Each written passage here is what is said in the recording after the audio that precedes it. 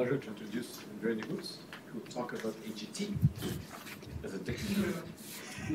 It's not, the claim is not that AGT is a complete dictionary between those two fields, but the point is that this is a story that is influenced by an interesting problem in mathematical physics, which has an algebraic side, a representation theoretic side, and you can use it to make expectations, which I will precisely state and partially prove. So AGT is something that the physicist Alday-Gaiotto-Tachikawa first proposed, I think, 10-ish years ago. So they did it in the smallest number case, which in this case is R is 2, but the case of general R was studied by the physicist Willard. So what they stated, what they observed, I should say, is a correspondence between two a priori very different physical theories. And I will say what these are. I won't say much about the physics behind it because my goal would be to use them as a springboard toward mathematics, but I'll tell you what their names are extremely briefly, actually, so that I don't write down the board. Let's do this.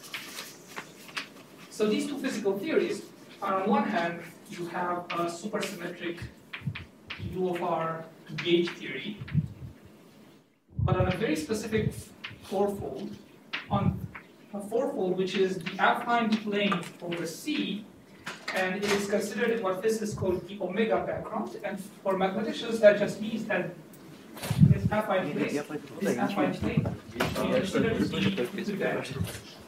So you don't just consider it as an algebraic variety, you think of it endowed with the equivariant action of C star times C star.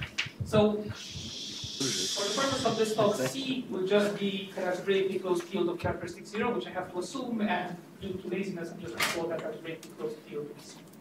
So this is one theory. The other theory is called toda field theory of type KR-1. And it's a particular vertex operator algebra. It's a particular conformal field theory. So I'm just going to call it a particular CFT. So what these people have conjectured, and in some cases actually computed, is an equality of the partition functions of these two theories. So they observe that the partition functions of these theories are equal, even though they are very different as physical theories.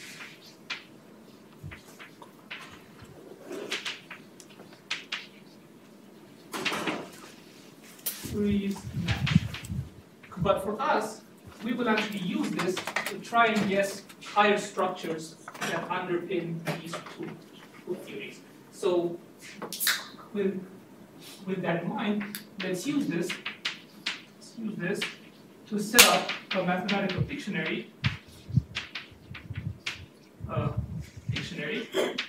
between on one hand algebraic geometry, so that will correspond to this supersymmetric H theory in the left-hand side, and representation theory, which will correspond to the conformal field theory in the right-hand side. So what is this dictionary? Well, first of all, on top of the correspondence being an equality of partition functions, it actually turns out to be an equality of the spaces of states of these two theories. On the mathematical side, the space of states of this theory is the cohomology group, equivariant. I'll tell you what this torus is in a second, of the moduli space of rank R sheaves. R is the same R as here and the same R as here. So rank R sheaves on the plane. So I will be more precise as to what I mean by the moduli space of rank R sheaves on the plane, but let's assume that there's a moduli space we care about, and that's the moduli space we consider here, and we take its cohomology. on the representation theory side, you have the Verma module of a certain algebra, and this algebra is the W-algebra of type GLR. So the meaning of these two objects in connection with the theories over here is that this moduli space is an algebrogeometric incarnation of the moduli space of instantons, which is used to define the physical theory over here. In the context of equivariant A2, this was to work on the class. GLR or GLR minus 1? GLR. There. Yes, GLR over here. The difference between GLR and SLR is pretty small, but to get an object of the right size, you need the W-algebra of GLR. What means T? Oh, Invariant? T is a invariant action of torus, or T is a torus, which is torus going C star cross C star. well, is this T star times C star and the further rank R torus, which I will define in a bit. So it's actually going to be a rank R plus 2 torus, but 2 come from these two things, and the other R I will define when I define this moduli space. By the way, the meaning of this W algebra here is that this is the symmetry algebra of the CFT in the physical language. So that's why it appears. So you do have an equality or an expected equality of the spaces of states, and moreover, you also have equalities of interesting objects in these spaces of states, which, beside partition functions, can give rise to more interesting observables. So for example, over here in this cohomology group, you have a distinguished class, which is the unit cohomology class, and you have a distinguished operator, which is the X operator. If I have time at the end of this talk, I will define what the X operator is, but the unit cohomology class is just a unit.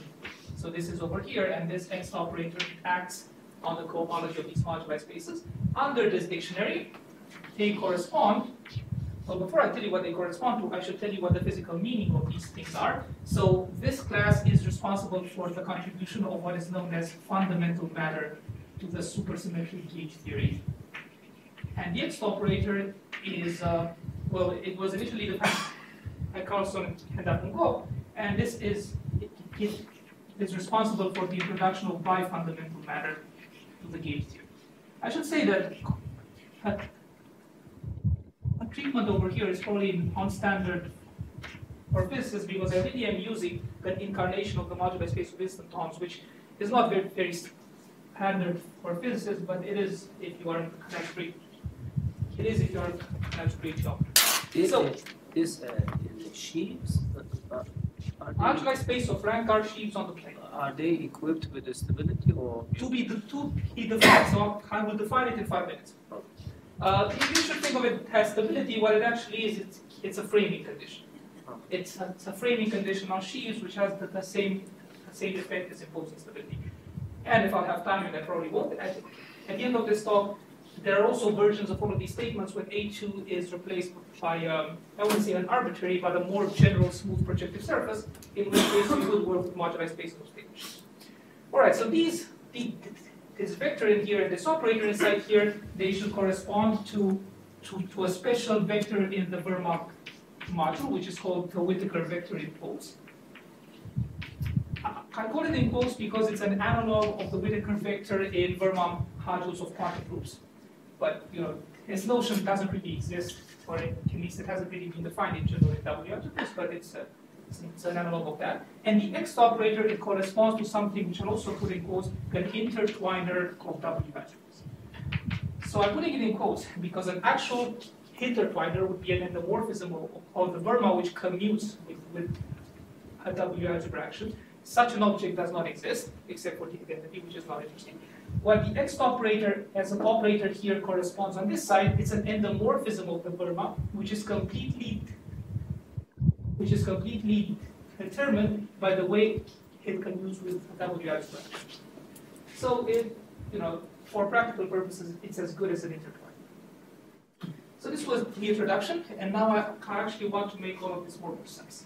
So the goal of this talk is to properly state all of this stuff mathematically and prove it in a cuneiform setting. So let me write this down. Properly state this mathematically and prove it all in a Q-deformed setting. So what does this Q-deformed setting mean? I'll just say a couple of words about this. It means that instead of the cohomology of the moduli space, you replace it with the K-theory of the moduli space. I mean, we start with the covariant cohomology here, so we're going to use a covariant K-theory on this side. And on the conformal field theory side, you replace a W-algebra of type GLR, which I haven't defined yet, with a deformed W-algebra of type GLR, which I also haven't defined yet, and I will define this object at the end of this talk. I won't define this object, but I will explicitly give you a construction of this Q deformation. Okay, so this is a plan. Might as well start with a definition of this moduli space. So the moduli space in question. I mean, what would be the flavor of the theorem? So this is left side, right hand side, and the theorem would say what kind of thing? There is an isomorphism between this object and this object, which is given by constructing the action of a W algebra here, okay, in geometric language, and proving that, well, the action is well defined, and proving that it's of the size of the kernel. And then you have this unit cohomology class here, and you have to show that it deserves a name of integer vector by showing that it's completely determined by how W acts on it. And the same thing for the X operator. You have an endomorphism over here, which is defined geometrically, and you have to show that it has some commutation relations with the W algebra, and these relations completely determined. So can you describe a little bit this space? Because one stable over is here? trivial, yeah. If you look at The moduli space. yeah, so there is Green's Sussman theorem that stable the bundles are trivial. Yeah? Absolutely. So because of that, there is a small I okay. here, so I'm going to put it in quotes, and right now I'll make it precise. Yeah, so okay, yeah, so It's you gonna will be a precise describe, you definition. can describe it, just how it looks Yeah, like. yeah, But it's not that absolutely. Yeah. So the algebra on the homology of this module. On a homology, and in the setting I'll work with, it's going to act on the K theory. So it's like Nakajima type. Exactly, and I actually will recall the Nakajima type stuff in a bit. So I'll go through that frequently. So the moduli space M will be the moduli space of following types of objects: framed rank R sheaves on P2. So what this means is that you have a sheaf. I guess I should say a torsion sheaf, just to be extremely precise. So a torsion-free sheaf on P2, well, it is what it is. But if P2 is drawn as a triangle over here, you fix a divisor at infinity, so you fix a line which is called infinity. Framing on this set means that you don't just consider P sheaves by themselves, you consider them together with a chosen isomorphism between a restriction of f at infinity and a trivial, a trivial rank R bundle on the divisor at infinity. So implicitly in the definition over here, you assume this torsion-free sheaf to be locally free in the vicinity of infinity.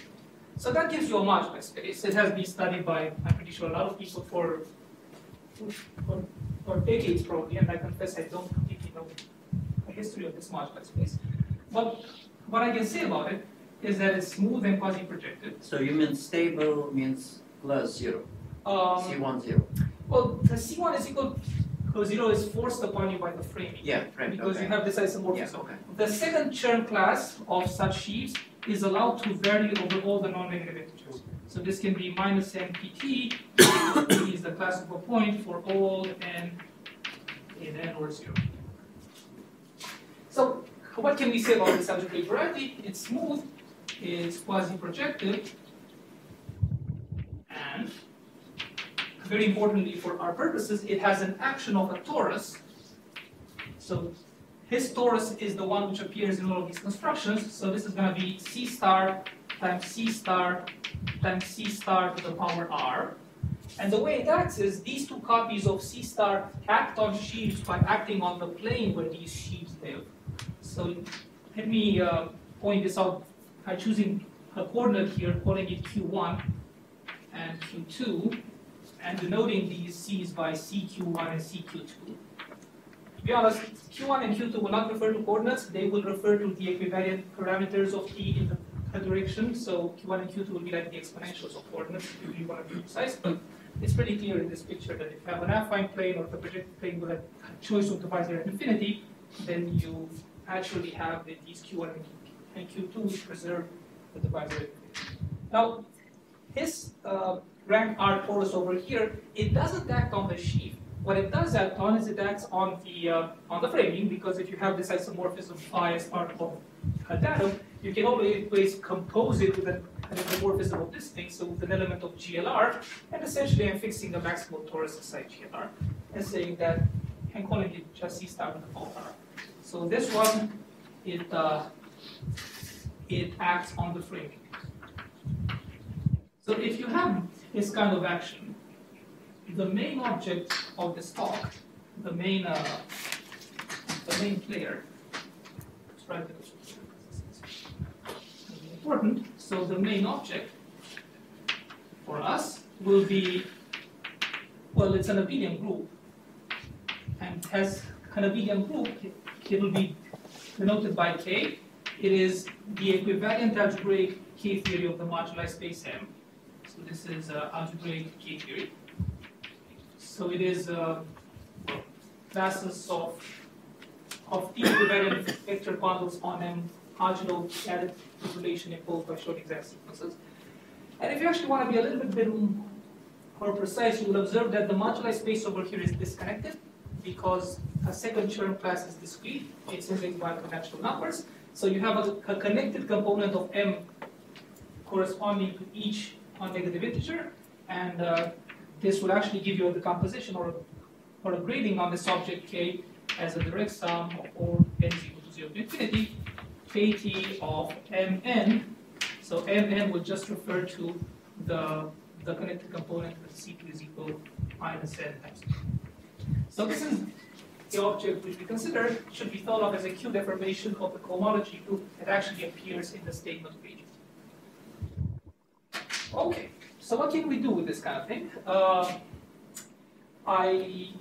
We have an object in the left-hand side, and now we have to say what this kind of object has to do with representation theory. So as motivation for what I'm about to say, let me start with the usual story of Nakajima and Grozhnowski. So I'll state it as motivation because I like to go through it. I think it's a beautiful piece of math which is of independent interest, not just in the context of my talk. So I think I'd like to take a few minutes to say what this stuff is.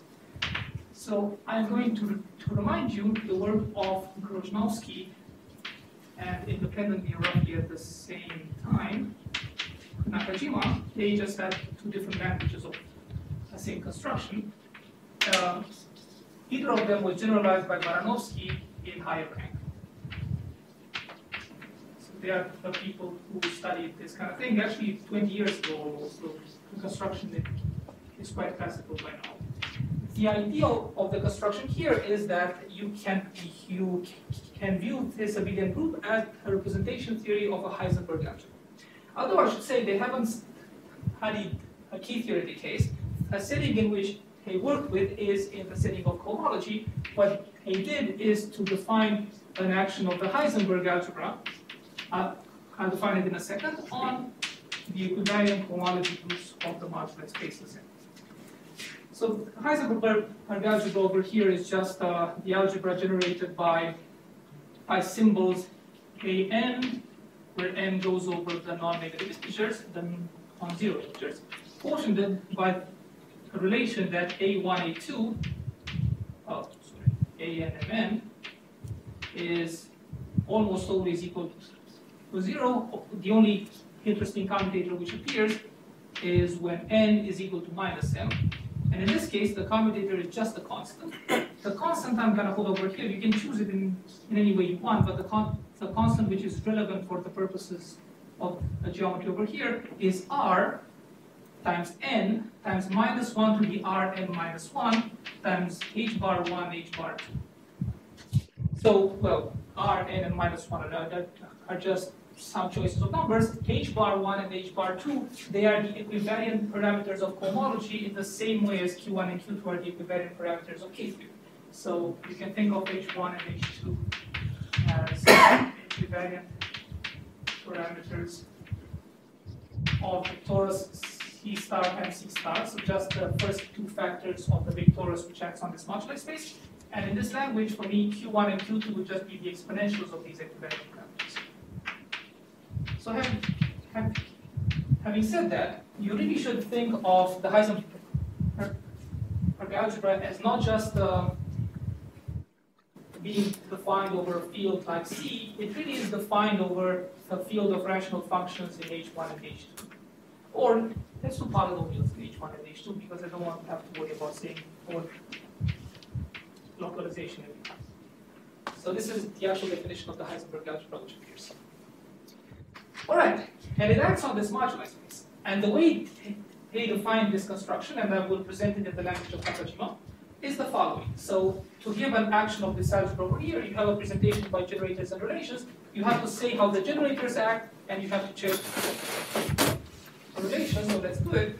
Here's the moduli space M. Here's another copy of the moduli space. Let's call it M prime. I'll just call it M. This copy of the moduli space parameterizes frame sheaves, which I will just call F. Even though over here, this object should really be careful with the choice of framing. This moduli space parameterizes sheaves called F prime. Is the same moduli space. The only reason I'm writing it like this is because I want to define a certain subvariety in the product of this moduli space. For this moduli space, the subvariety is called C. I don't know how to make a fractal C, so I'm just going to make a calligraphic C. So this is Cn, and it's the moduli space of pairs of sheaves, F and F prime, with the condition that F contains F prime, and the quotient F mod F prime has length n, so it's a length n sheaf on the plane, and is supported at a single point, support at one point. So this is actually extremely important, the fact that a support is at one point. So you consider here the subscheme in the product of M and N prime consisting of pairs of sheaves which are inside each other, such that the quotient satisfies all of these properties. So the length has to be n, the same number as the index here, and the support has to be at a single point. That's very important. You have two forgetful maps from here to here. Obviously, this one only remembers F and this one only remembers F prime. So the notation is written so at this, well, it's still what they do. So let's call these maps P plus and P minus. I actually think in my notation this is P minus and this is P plus. The construction then of the action is they say let an and a minus n just be given by doing a pull push along this diagram over here. So an is going to be p plus lower star p minus upper star, and a minus n is p minus lower star p plus upper star. With this definition, these give an action of the Heisenberg algebra, as defined over here, on the equivariant cohomology groups of M. Of Heis on H upper star.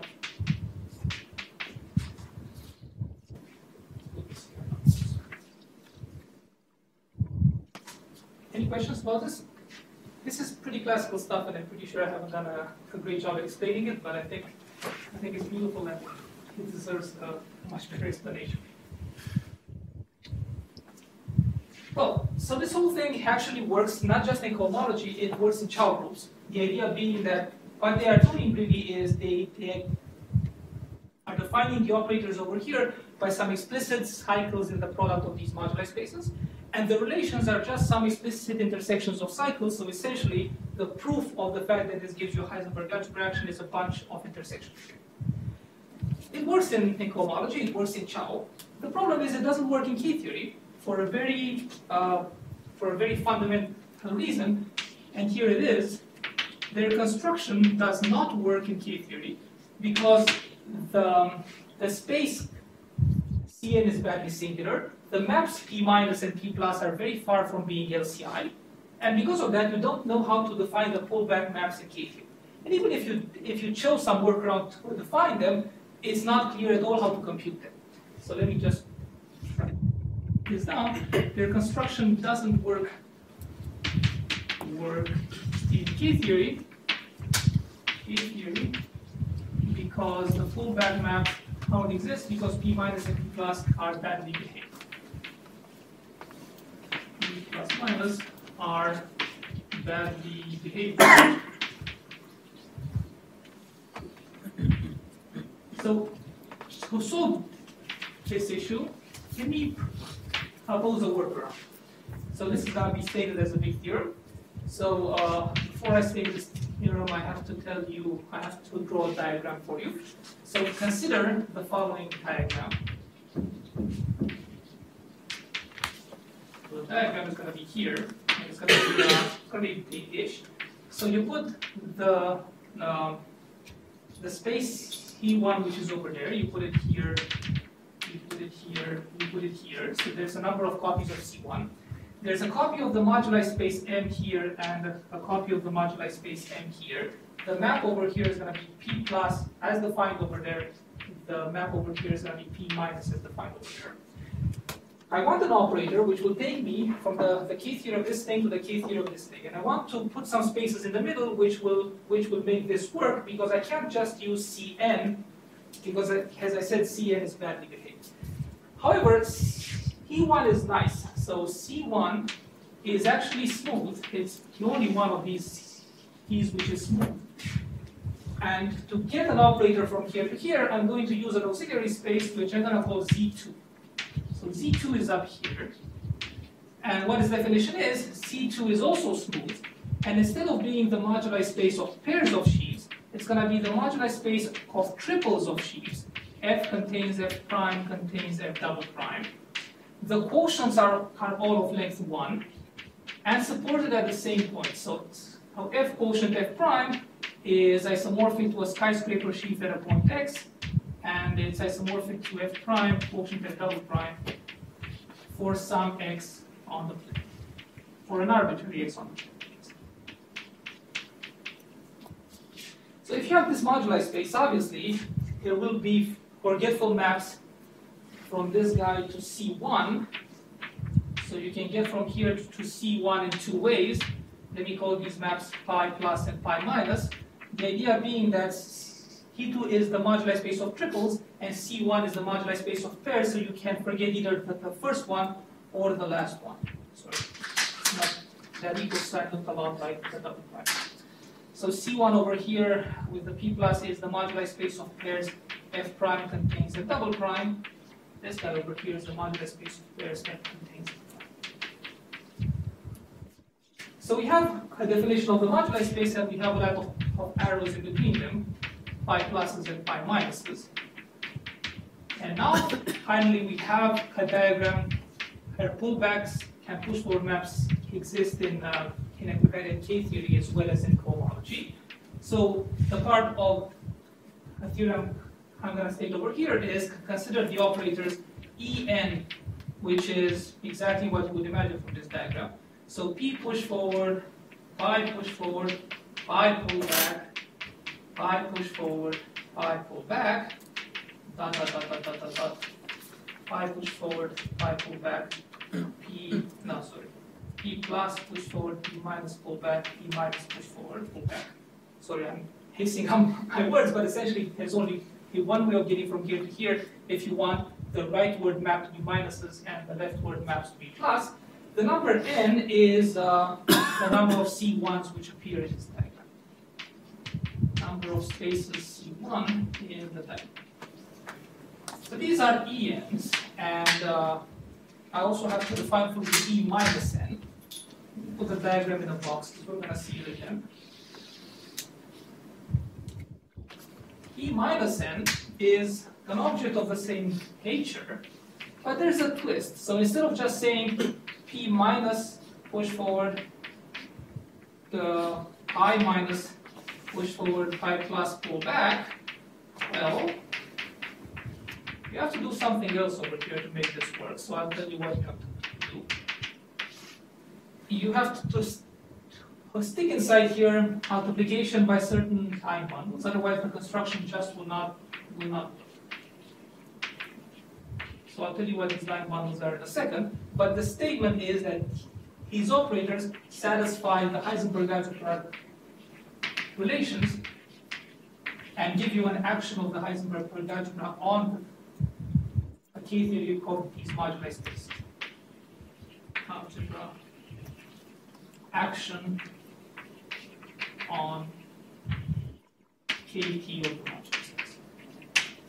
So I owe you a couple of things here. So first of all, I owe you what this time bundle is.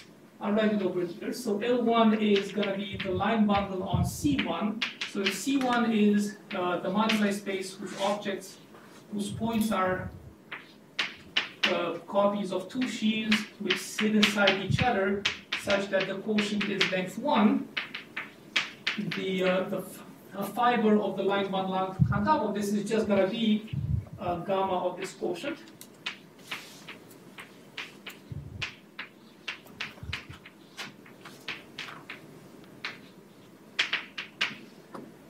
So now we have a line bundle. Essentially, what this operator is saying is to get from here to here, you do pull back, push forward, and so on until you get here. To get the other way, you have to do pull back, but every time you hit a C1, you also have to tensor with the power of this line bundle, and it's exactly the minus R power. The other thing I have to tell you is a little bit more fundamental, is why have I changed the notation from A's to E's? Well, what is R? What is the integer R here? The integer R is a rank of all of these sheaves. Oh. So M is always M sub rank R. So the rank will not change throughout this whole block, which is probably the reason why I was really kind of sloppy and burying it in the notation. All right, so what are the E's in relation to the A's? Well, they are the following thing. If you define the operators A in terms of the operators E by the following formula, exponential sum an divided by n x to the n is equal to summation of ENs, and I really should have called it an HN. I'm regretting the fact that I called them EN. So if you define these operators as more or less the logarithms of the operators, The right ENs are the ones over here. Ah, okay, this long, yeah. This long composition. I should say plus minus. Plus minus. Then the A's. Is X in the denominator? So Oh, yeah, sorry. The X has changed. X should not have changed.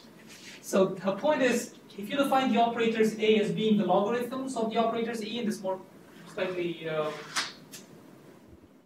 symmetric functions kind of way, so you should think of these as being like power sum functions in combinatorics, and these are elementary or complete symmetric functions, then they satisfy the relation AM is equal to delta n plus m0, but instead of the constant that you have over here, you're going to need to have a cuneiform version of this constant, and the cuneiform version of this constant is the following. This thing divided by n times 1 minus q to the nr divided by 1 minus q to the n, where q in this whole talk would be q1, q2, and recall that q1, q2 are the equivariant weights of the C star times C star attributes. So this is what this I would say is what the key theoretic version of the construction of Nakajima and Gruzhnowski says. What's morally going on here is the following thing. Their correspondence is badly singular and cannot really be used to define operators in key theory. The diagram I'm taking here is if you take the derived Cartesian product of all of these spaces in the language of derived algebraic geometry, the corresponding DG scheme, if you will, because it's going to be a DG scheme, will behave like a resolution of singularities of Cn. That's morally what's going on. And being a resolution of singularities, it gives you the same operator in cohomology or in Chow, because on the piece of greatest dimension, well, you're not resolving anything. But in K-theory, using a resolution of singularities of that correspondence would give rise to fundamentally different operators, and can these turn out to be the correct ones, because these are the ones that satisfy the Heisenberg condition. Okay, so at least this kind of explains how representation theory appears in all of this stuff. So we get a Heisenberg algebra action on the space we want, but what we really want is a W-algebra action, which is a more complicated beast. So, well, let me take a break now and say how to go from the Heis action to the W-algebra action. And actually, the W-algebra which appears here will be a deformed W-algebra action. I'm going to denote it like this, and it means the Q-deformed WGLR algebra. I should say that going from here to here is not an easy thing, because what Heis is, Heis really is the R is equal to 1 version of this whole thing. So if you're satisfied with studying Hilbert schemes as opposed from moduli spaces of rank R sheaves, then you understand everything then you understand the whole representation theory by the Heisenberg algebra action. But in higher rank, you really need to understand this kind of thing. So we have to build our way up from W1 to W1. And this is what I want to do in the remainder of this talk. Well, it actually turns out that there is a bigger algebra which actually acts on the cohomology and K-theory groups of these moduli spaces. Because the moduli space over here, among other things, turns out to be a particular example of a quiver variety. So I'm not going to say what a quiver variety is, I'm going to say that M is a particular quiver variety, and specifically it corresponds to the following quiver with one vertex and a single loop. Explicitly, you would take the Nakajima quiver variety associated to the Hamiltonian reduction of the doubling of this quiver, and that would be the moduli space M in question over here. But philosophically, because it's a particular kind of quiver varieties, we know that the cohomology groups of M, sorry, M goes here, or the K-theory groups of M are acted on by some big algebras called Yangians. Well, Yangians in this case, and quantum affinizations in this case. So the science over here, there's actually quite a lot of it.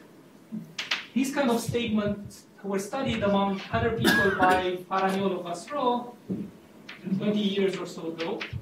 Also Nakajima in a more general context of quiver varieties. And more recently, by Maulik and Atukov, who gave an alternative construction of what this Yangian is from a geometric object which they call a stable basis. So these are just some names of people who have worked on understanding the Yangians or quantum affinizations which act on quiver varieties. And I'm sure there are a lot more people. There's been a lot of work in this field in the last 10 or 20 years. But the particular results which I care about in this case is the following theorem. Let's call it theorem 1 because we will invoke it in a bit. It's a theorem that was proved by Feigin-Sabaliuk and independently in slightly different language by Schiffman and Vassereau. And the theorem says that if you want something which acts on the K-theory groups in question, so on this KT of M which I want you to understand, the natural representation theoretic object which acts here is an algebra which I'm going to call UQ1Q2 GL1 hat. So I won't give you a definition of this algebra. I'll give you a description in a bit. But roughly what this algebra is a deformation of double loops into GL1, which is a one-dimensional space. So it's a double affinization of a trivial thing, but it's an interesting thing. So the single affinization, GL1 with one hat, is the Heisenberg algebra. This thing should be thought of as the affinization of the Heisenberg algebra. Even though that's not really very precise because GL1 is not the custom algebra. There is a general a general representation theoretic treatment of optimizations, and this object is kind of like an outlier, but it certainly fits into the philosophical frame. So we have this kind of action, and now theorem 2 is going to give us a presentation of this algebra. Theorem 2 is obtained by combining results of Burban-Schiffmann with a result of Schiffmann. So I don't think this result was ever explicitly, maybe it has been explicitly written as such in the work of Schiffmann, but the theorem is saying that UQ1, Q2 of GL1 hat hat is the algebra over a field. Let me take the field over here, well, the ring, I guess. I don't want to work in localization because that would take me a lot more words. So it is the algebra of this ring generated by symbols called E and K. And over here, the indices, n comma k, they go over all integers except for 0, 0. So at least in the size of this algebra, whereas the Heisenberg algebra, it only had one infinity worth of generators, this one has 2 infinities worth of generators. I hope this talk is not recorded, but it has one optimization collection more than the Heisenberg algebra. So I haven't finished a statement yet. So this algebra is generated by these symbols, and I have to tell you modulo what relations, and I'll do it now. Actually, I won't give you a full set of relations, I'll just give you the ones which are easy. So here's a relation. It's actually quite combinatorial. So the relation says that the commutator of En k with En prime k prime is equal to, well, a constant multiple, which for formalization purposes I'm going to take to be this constant, times En plus n prime, k plus k prime. But this hasn't happened for all n's and k's, because the algebra would be kind of easy if it were. So this only happens if nk prime minus n prime k is as small as it can be, well, without being 0. This is not the full set of relations. In the algebra, there is plus an additional or plus additional relations that are similar but are a bit more complicated. Relations when n k prime minus n prime k, instead of being 1, is either the GCD of nk or GCD of n prime k prime or GCD of n plus n prime k plus k. So you can imagine if I would have written down the full set of relations, we would easily have gone over time. So I'm just going to leave it to that. They look like the relations over here. Well, it's a fact, and this is what I want to say, that the subalgebra of this UQ1, Q2, GL1 hat hat, which is generated by the En zeros, is just the Heisenberg that we have been discussing until now. Is the Heisenberg.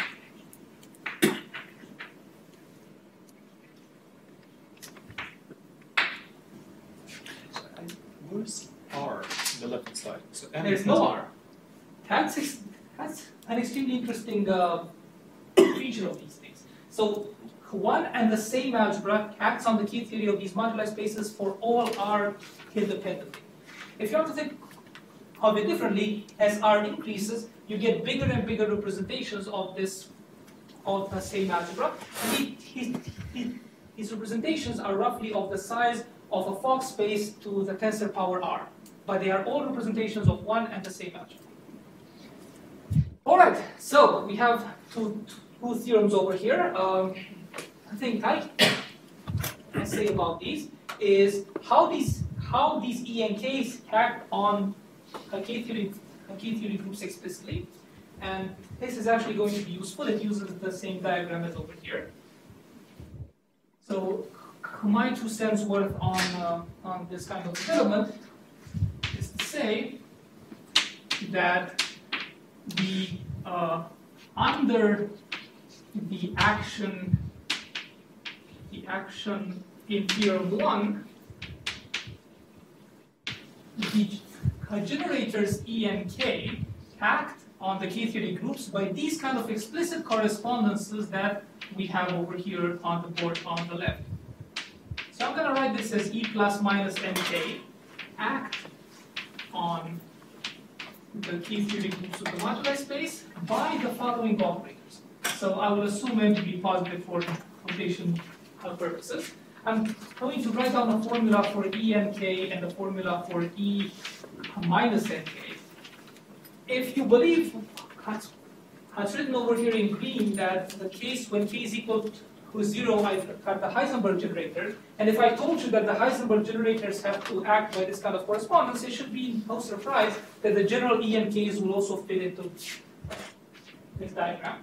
So in the notation of the diagram in the green box, E and Ks will act by the same kind of operator, but I will just have to put some slightly different line bundles. I'll tell you in a second what these are. So plus E forward, E minus pull back, E minus pull back, and over here I'm going to put the same line bundle but to some other powers. So I'm going to put K1, K2, and over here I'm going to put Kn minus 1. No, Kn is here. Where the numbers Ki, they will depend on N and K, and they are these numbers. Minus 1. And E minus NK, just like in this kind of picture, they will be given by replacing all the pluses with minus signs and subtracting R's from these exponents, also changing their order. So there's a little bit of a difference you have to account for, but it's basically obvious. Okay, minus 1, minus R, and so on.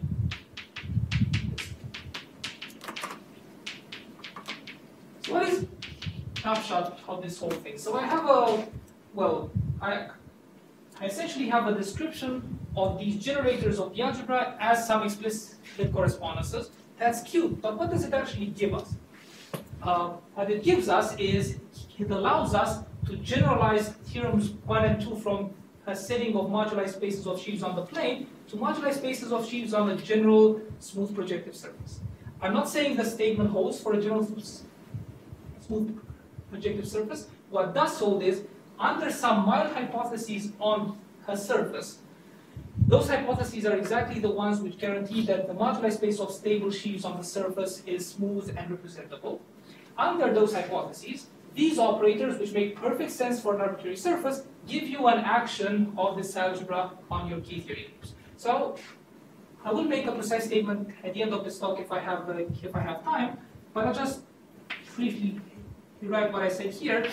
The formulas above allow you to generalize the theorems 1 and 2 to the case when a plane is replaced by a general surface.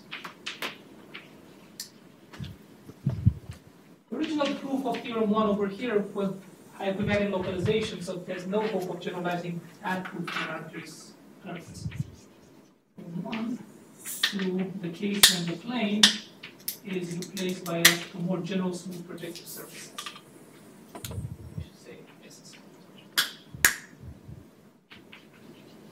All right, so I've talked about this quantum affinization called GL1 hat. But in the beginning of this talk, I had promised you a W-algebra, and now it's time to give you said W-algebra.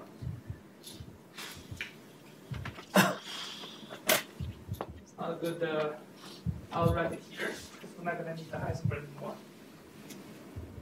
So, to get a W-algebra, this whole thing, first of all, I should give you a definition of a W-algebra. So here it is. The definition I will give you is due to Awata, Kubo, Kodaki, and Shiraishi. there is an equivalent notion by Ereshitikin and Frankel, but what they did is to actually give a generators and relations presentation of a W algebra, and it is the one I will use. So because of that, I will attribute it to them, and it's equivalent to what was defined, I think, in Ereshitikin and Frankel.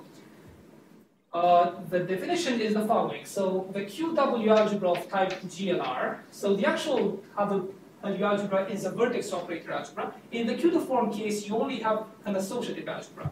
So, well, Q-deforming the theory of vertex operator algebras, some progress has been done, but we don't yet have a complete picture. But this thing, as an associative algebra, can be defined as follows.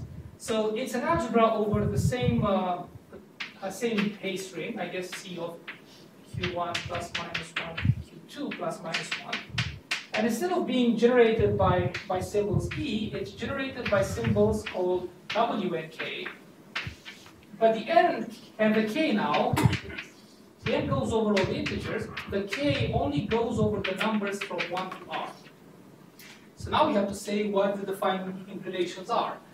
To write down these relations, it makes sense to put these W's into generating fields. So whenever I would write WK of X, what this thing actually means is the sum of all Wn Ks divided by X to the power N, and it goes over all integers N. So it's a formal expression which encodes all the Wn Ks for given K. So with this notation, the defining relations in this algebra are of the following form. So because we don't have so much time, I'll only give them to you for W1x, W1y. And here you're going to have to put a rational function, which if I recall is this rational function. Then you write it fast. Actually, let's write it on a different board, because this is going to be big. This is going to be big for you.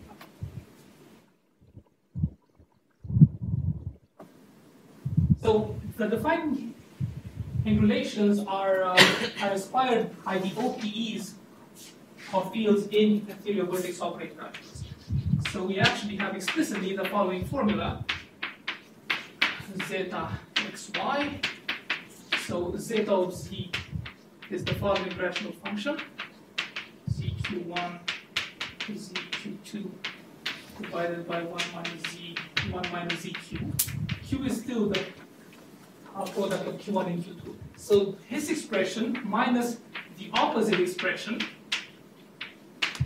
is equal to a constant, which is 1 minus Q1, 1 minus Q2 divided by 1 minus Q. And here you put omega 2 of y delta function y over x cubed minus omega 2 of x delta function x over y. So I have a couple of things to explain over here. The things that I have to explain are the following. So first of all, these things are formal series with all possible powers of x. So to define the product of these series, and especially the product of these series with a rational function, I have to say exactly what I mean.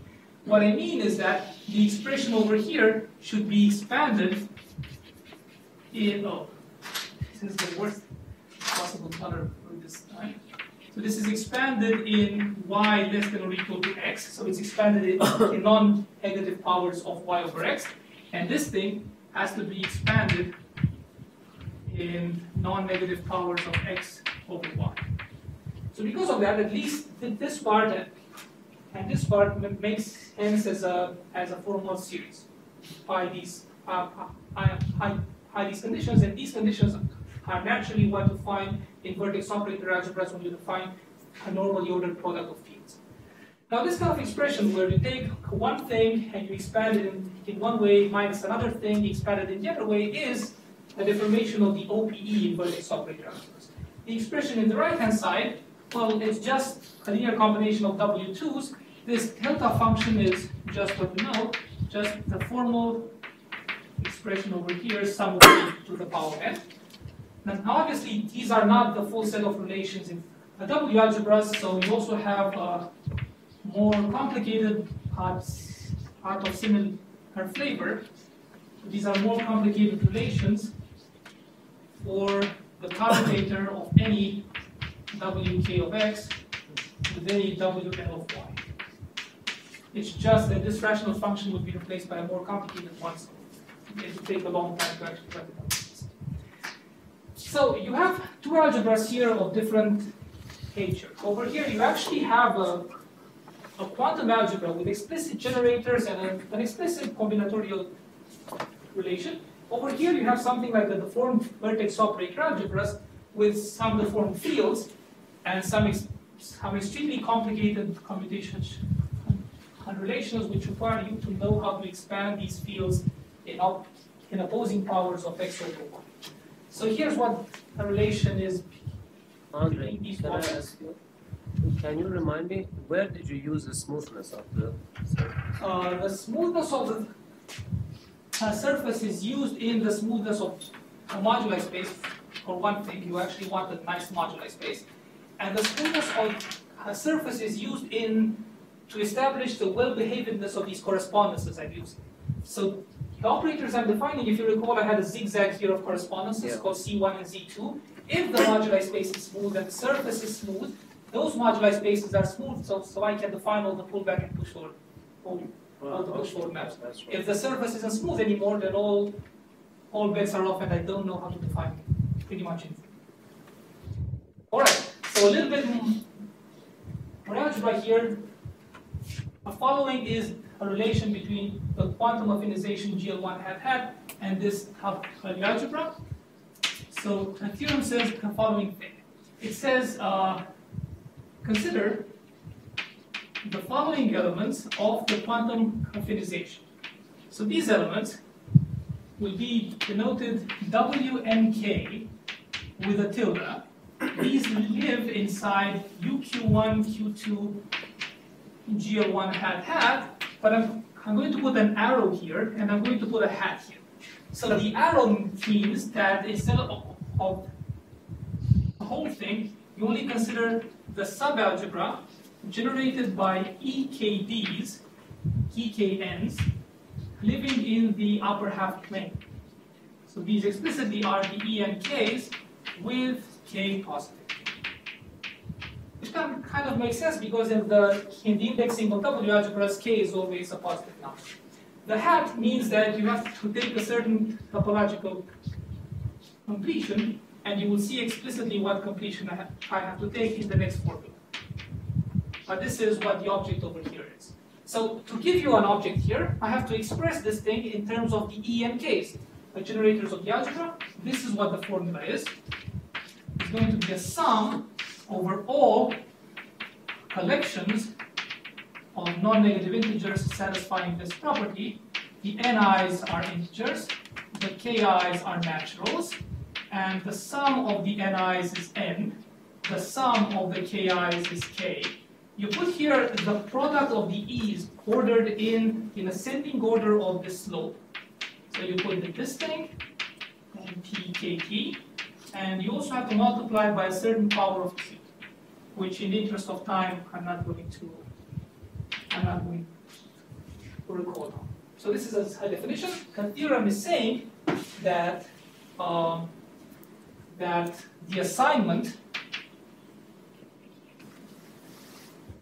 which sends the WNK with a tilde to WNK if K is less than or equal to R, and which sends WNK tilde to 0 if K is bigger than R, gives an epimorphism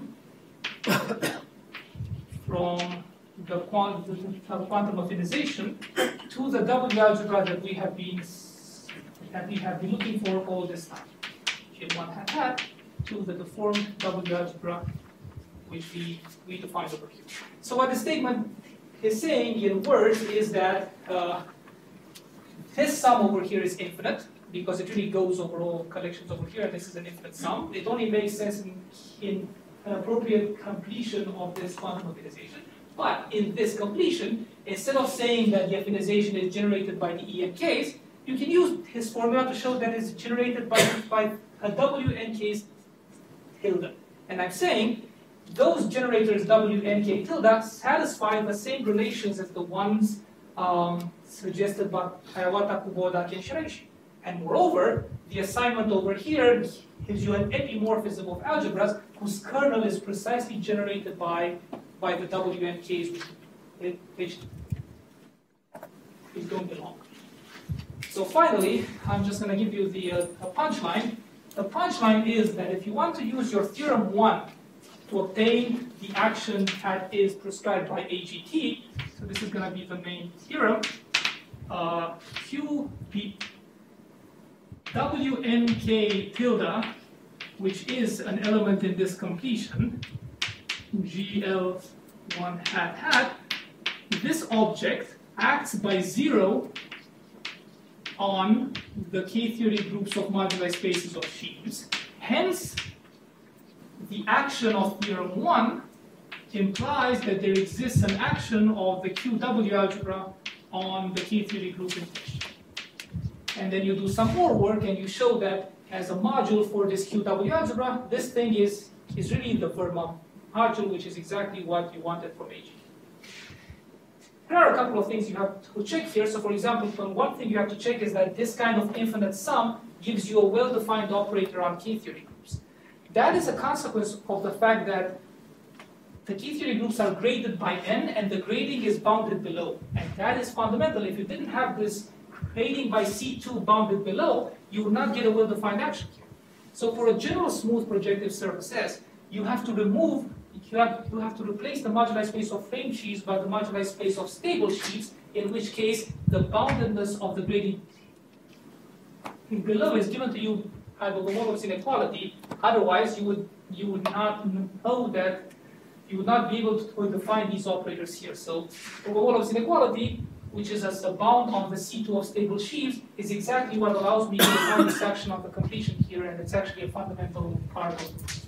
All right, thank you very much, and I apologize for going over. May I ask a question? So in principle, if you have A2, there is an action on vector bonds on shifts on A2 by the huge group of automorphism of A2, yeah? Yes. It's an infinite dimension. Sure. But in case, yes, so therefore the whole thing is highly symmetric, yeah? Yes. Though it certainly doesn't keep the restriction at the infinity. Mm-hmm. That's a problem. Yeah. Okay, but is it first question, has it something to do with the symmetries of the whole picture?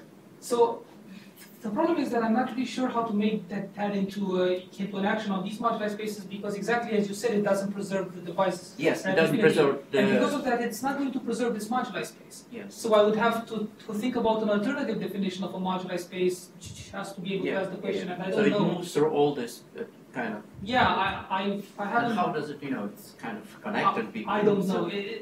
It's a great question, but unfortunately the moduli spaces, there's a lot of them in that case. There's a very great moduli space in place of this one moduli space that we study here, and I don't know how it's going to behave yet. In case of dimension rank 2 bond, stable bond, Yes. there is a bars presentation. Okay. Yes, and Artamkin, and more than 30 years ago, created another action of A2, because the bars condition is the commutator of two kind of operators, symmetric, has given rank, so you can take polynomial, I think, of one of them, and then on the second, and so on. So in this way, you obtain a very big action on at least on bundles of rank 2. On P2. I'm afraid it was on P2. I'm afraid I don't know. Sorry? This construction. Yeah, I can I try. don't know it, so I can't. I think that was. I don't remember exactly the details, but it was Artamkin. This is around 87, maybe 85, something like that. So there was this condition, x, y, rank x, y is 1. And then you can take kind of, so you were taking polynomials and so on, so it's kind of very different construction, but still a huge action. I think I see what you mean. So I said like our matrices which would correspond to sheaves on P2 by on P2, stable sheaves on P2, you have this huge action. This looks a lot like Halager. Sorry? Oh. This looks a lot like Halager Moser space, right? Which I think was given by Haladron-Moser space is a quantization of the rank 1 version of this moduli Maybe, space, which maybe. is exactly given by this rank. Yeah, maybe, but I just don't know what is, if it can be. I don't know of any kind of representation theory which applies to this. Yeah, I don't know, but you know, there is a huge action, yes? Yes. So it should be, That is- there should be some connection after all. Because it's happening. Okay. Yeah, I don't know how this compares though. It's just okay. Any other questions? If not, let's hang on to that. Thank you very much. Just remember that the next talk is